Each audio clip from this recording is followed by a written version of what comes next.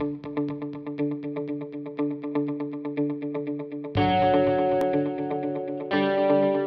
everyone, welcome back to Book Stream for Tweens with the Fulton County Library System. My name is Miss Liane and I'm a librarian here at the Milton Library. Thank you guys so much for coming back to our YouTube channel. Don't forget to like this video and subscribe if you're not already. So today I have a great book that I'm talking to you guys about, and it is A Whale of the Wild by Rosanne Parry. And this is a great novel. It is told from the perspective of a young orca or killer whale and her brother, so it alternates. The two of them, they get separated from their family and they have to try to make it back. And on top of that, they're hungry, they're looking for food, they haven't been able to find their main food source in a while, which is salmon. So they have a little bit of a struggle. So I will read from chapter 1 with you guys real quick, and let's do that. Chapter 1, Kinship. In the early morning, before the wind of the day wakes up, before the push of the tide changes to the pole, there is nothing to stir the mist that floats above the water. Nothing but me. My family is sleeping, all rising and breathing together after a weary night of searching for and not finding salmon. I swim beside them and roll belly up, just below the surface. Each beat of my fluke makes a ring of ripples in the still water. The ripples nudge against the mist. It swirls up and away from my path as if I am some giant thing, a rising tide, a storm wind. I am not so big, not yet. For now, I am just a daughter, not strong enough to be a savvy hunter like Mother, not wise enough to be a master wayfinder like Great Mother. I'm not old enough to be a mother like my cousin Aquila, and not young enough to delight my family like the younglings do, their games and sweet chirping voices. They say I will be a brilliant wayfinder someday, but I cannot imagine them following me. When I am dancing with the mist of early morning, I do not care. I roll again and let my fin break through the skin of the sea and split the fog in two. I huff a great cha out of the breather on the top of my head. The sun lifts above the ridge of the mountains, casting a golden glow across the sailor's sea. I turn downward, darkward, gathering speed, and then lift my head skyward. I beat my flukes hard against the grip of the earth and the weight of the water, tucking my flippers close to my sides. I burst into the air and imagine myself turning into a raven and soaring among the clouds. I arch over and hit the water with a satisfying smack and a happy fizz of bubbles. When I rise to the surface again, Great Mother is there watching me. Beauty is the food of the mind, she says. Wayfinders are like this. They say nonsensical things. I was trying to forget about food. I was hoping to want it less. But now Great Mother has reminded me, and my hunger comes roaring back like a winter storm. Eat a little beauty every day, my Vega, my bright star, Great Mother says. She comes over to nuzzle me. It will give you strength. That makes no sense at all, is the thing I do not say out loud. Nobody questions the wayfinder. We follow always. But while the rest of my family is waking up, I chase the last whips of fog and bite into them, just in case. There are nothing but a drizzle of rain on my tongue. We gather around Mother and Great Mother, shaking off sleep, ready to follow them. Our Chinooks will return to us, Great Mother says firmly. They always have, since a time of ice. She leads us on, choosing a path around the islands and inlets of our home waters. Mother travels shoulder to shoulder with her. Mother is the wisest of hunters. If she cannot find her salmon, no one can. And none of us needs our salmon more. Her belly is broader every day.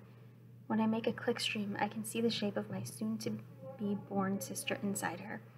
It has been a hard year, a lean year, but babies are always good luck. And she is the sister I've been waiting for my whole life. We fall into our usual places. Great Mother leads us. Mother nudges the younglings, Deneb and Altair, to the middle, where they can be well looked after. Uncle Regal swims on one side of them, Aquila on the other. I do not have particular spots, so I tag along behind where I can see and hear everybody, but they will not pay attention to me. We are a thing to see when we travel.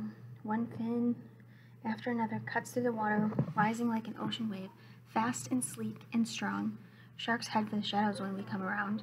Eels slide further into their caves. Gulls scatter. Seals watch us from their resting spots with wide brown eyes. All day long, Mother sends her clickstream into shadows and under stone arches. She circles underwater, rock spires, and forest-covered islands, looking for our salmon. We all search. The sea is full of fish, but none are big enough, meaty enough, rich enough. None are salmon. Pull changes over to push. The younglings are ready to eat anything that moves. Fish, fish, fish. Altair chants while Deneb flushes out one of the spiky fellows hiding in the rocks. I have already learned my lesson about those. I am not surprised a moment later to see the youngling boys spitting out the pointy bits and finding not much left to swallow. I cannot blame them. Another long day of hunting, another day of hunger. The sun is going down by the time we come across a less rocky spot with a smooth bottom. I spy a pair of eyes in the mud, blinking. I stop my bubble stream and draw in a mouthful of water. You can never tell how big a fish is from the size of its eyes. In my imagination, this one is big enough to feed us all. I squirt the mud out of my mouth. It lifts the fish from the mud, and in one snap I have him. I crunch down until I hear the middle bone crack. Every fish has a middle bone, and when you break it, they stop fighting. I shake off the mud and sand. It is small, barely a mouthful. I blow out a big, sad bubble and rise for breath. Deneb spies my catch first, and Altair is right beside him. Share, share. These are the first words a baby learns. We alone among the creatures of the sea share food. My clever Vega, Mother says, always noticing the little things. It takes a sharp eye to find a flatfish. We all know that flatfish are flavorless. Not quite as unsatisfying as eating clouds, but almost. Only a little one, I say. I offer her the first bite. She shares her half, so I do the same. The piece I'm left with is hardly worth swallowing. I wish I had given the whole thing to Mother. She eats every mouthful she can get. I look through Mother's belly to see the curled shape of my baby sister. She's growing just as she should, Mother says, I promise. It is not kind to look through someone, but I cannot stop checking on Capella. I rub my head ever so gently across the stretched skin of Mother's belly. A sister of my own. Someone to love and look after.